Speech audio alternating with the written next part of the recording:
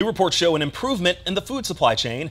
Only 8% of consumers reported certain food supplies out of stock. That's a decrease from a year and a half ago.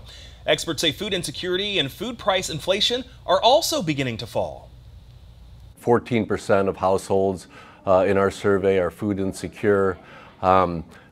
That's after 3 months, May, June, July, of slightly higher food insecurity. And so that also is a hopeful sign that things are improving for American consumers.